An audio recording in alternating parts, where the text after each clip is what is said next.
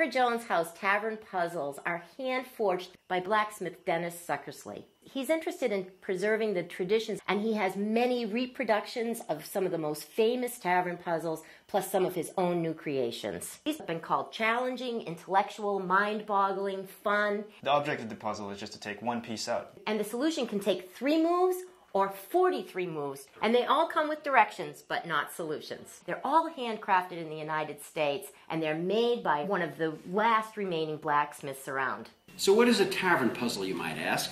And the answer to that question is it's an iron disentanglement puzzle. And what that means is that there are portions of the puzzle that will fit and work around other parts of the puzzle in a mechanical solution. Now, initially, these were used to train a young apprentice blacksmith in a forging exercise. What I've done is I've taken the idea behind that and I've concentrated more on the puzzle aspect. So although my designs would also be a forging exercise, they also have a bit more to the solution, which make them a little bit more of a puzzle. Now this is my newest puzzle for this year. It's called Smarty Pants, and the object piece is this ring.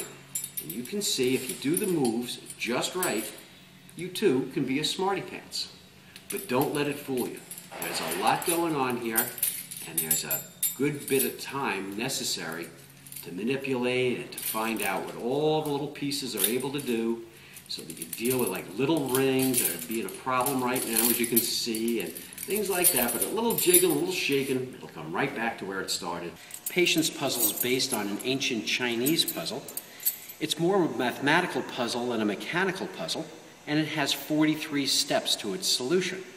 But it's constructed out of nails that are produced on a machine that was built during the Civil War and still in operation today. George Bush Sr. wrote to Dennis to get a solution to one of the tougher puzzles. Apparently he's an avid collector. But don't forget, the solution isn't just getting it apart, but also putting it back together. That's right.